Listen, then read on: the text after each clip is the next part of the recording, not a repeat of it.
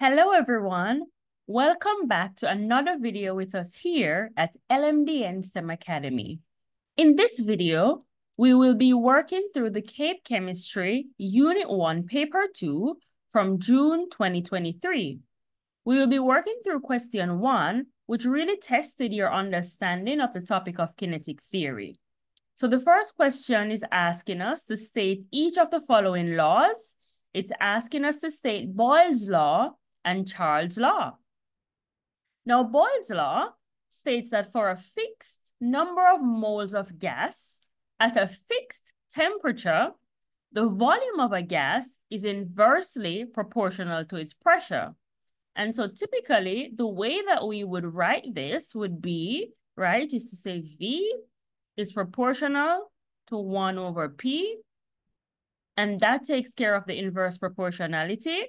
And so we would write that formula, generally speaking, when we're applying Boyle's law, we would write P1 V1 is equal to P2 V2. Okay? So this is all that we need to write to accurately capture what Boyle's law states. Okay? So the second one here that they wanted us to state was Charles' law. And Charles' law states that for a fixed number of moles of gas at a constant pressure, the volume of a gas is directly proportional to its absolute temperature. And that's just the temperature, right, of the gas in Kelvin. And so how we would denote this in terms of an equation, right, we would generally write that V is directly proportional to T. Okay? And so from an equation standpoint, whenever we're asked to apply Charles' law, we could use the form of the equation that says V1 over T1 is equal to V2 over T2.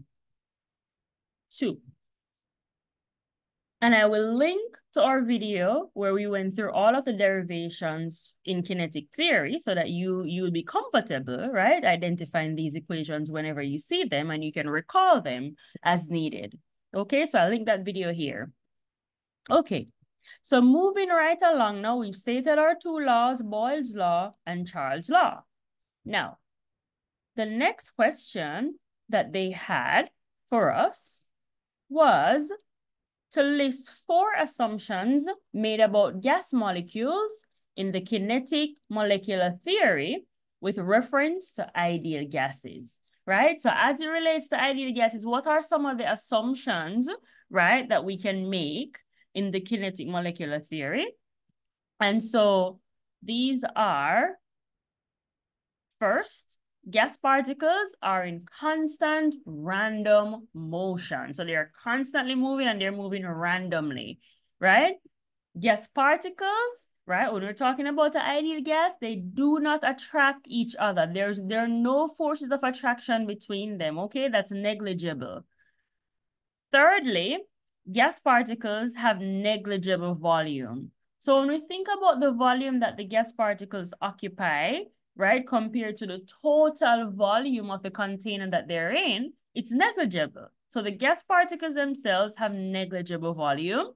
And then lastly, what we could say also is that the collisions between the gas particles are elastic. So when they bump into each other or they bump into the walls of the container, no energy will be lost, okay? So when they collide, no energy is lost, energy is completely conserved.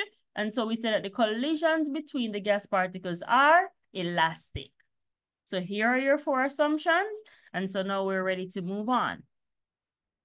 So for question 1C, this was a question concerning a flask, right? A flask of acetone. And so the question reads that a flask has a mass of 47.392 grams when empty and 47.816 grams when filled with acetone vapor at 100 degrees Celsius and 745 millimeters of mercury. If the volume of the flask is 247.3 milliliters, what is the molar mass of the acetone? Okay, and then they gave us a value for the universal gas constant here. It is given as 0.0821 liters atmosphere per mole Kelvin. And then they tell us that 760 millimeters of mercury is equivalent to 1 atmosphere. Okay, so we have everything that we need to be able to calculate the molar mass of acetone. Everything is here that we need. Okay, and so here's how we're going to approach this question. The first thing that we're going to do is that we're going to realize that really the big objective here is that we have to apply the ideal gas equation to find the molar mass of acetone. Okay, and so we know the ideal gas equation is PV is equal to nRT, right? But in terms of what they've given us, right? They've given us a mass. We can find a mass of acetone, and they want us to find the molar mass, right? And so when we look at this ideal gas equation and we see that there's number of moles there, what we need to recall immediately to make our lives easier is to realize that N, where N is the number of moles, can simply be represented as the mass of acetone, M, little m, we're going to call the mass of acetone little m, divided by the molar mass of acetone, which is what we're seeking ultimately, and we can denote that as big M, right? And so because we can find the mass of acetone and they're asking us to find the molar mass of acetone, ultimately, it will be easier if we just make this substitution for N in the ideal gas equation, right? And so when we do that substitution, we're going to end up with this formula here. So now we've gone from PV is equal to nRT to PV is equal to little m over big M times RT. Okay? So now finally, because we're ultimately being asked to find what is the molar mass of the acetone, it would be in our best interest at this point to just transpose this equation, making big M the subject, right? And so to do that really, all we have to do is we have to multiply both sides of this equation by M, right? So that we can get rid of the M in the bottom and bring it up to the top on the left, right? And so when we do that, the M's go away, right? And then because we only want M on this side by itself, we can then divide both sides by PV to get rid of the PV over here. And so we would bring the PV over here. Okay, so we completely get rid of the PV. And so what we're left with now is this equation, which is our master equation that we're going to use to find the molar mass of acetone. And it's just that big M is equal to little m times RT divided by PV.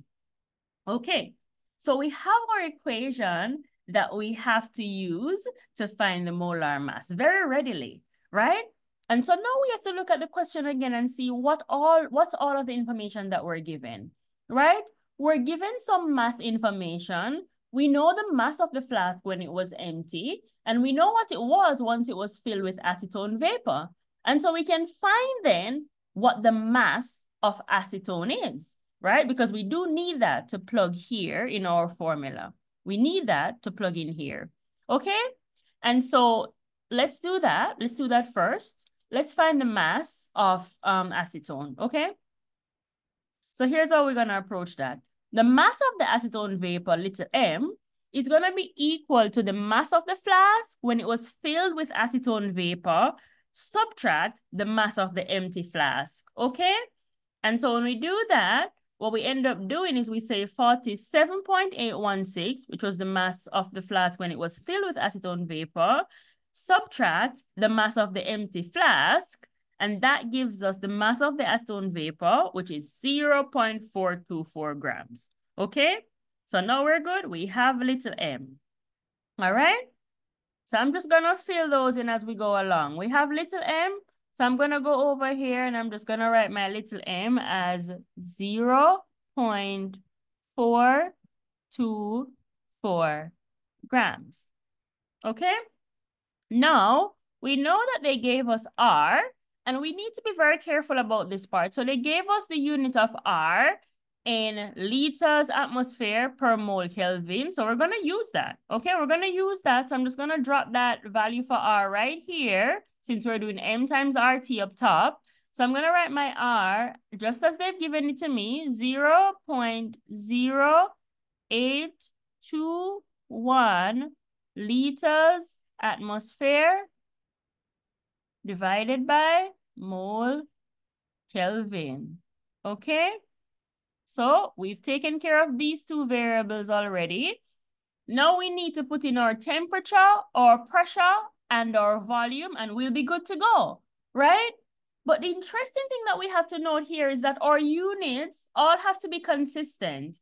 And so because our R is in units of liters atmosphere per mole Kelvin, we have to convert our temperature to Kelvin because we were given that in degrees C. We're going to have to convert this pressure that they gave us in millimeters of mercury to atmosphere.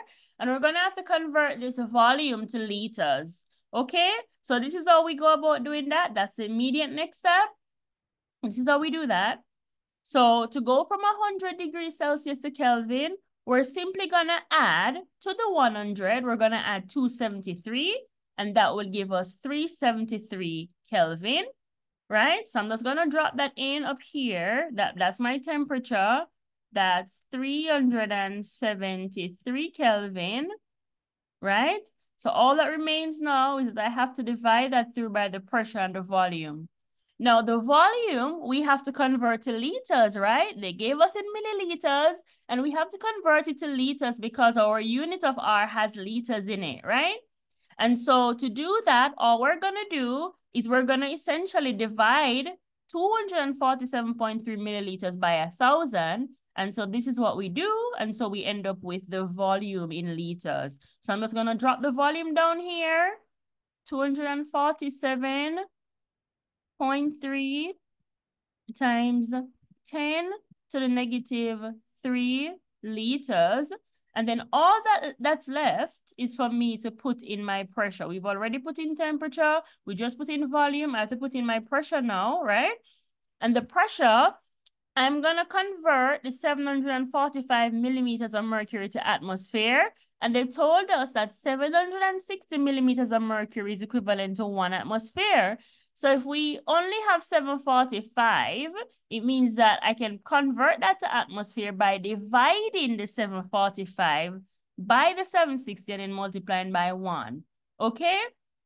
And so I come out with a value for pressure of 0.9803 atmospheres. And all that remains is for me to just write that here now as my pressure.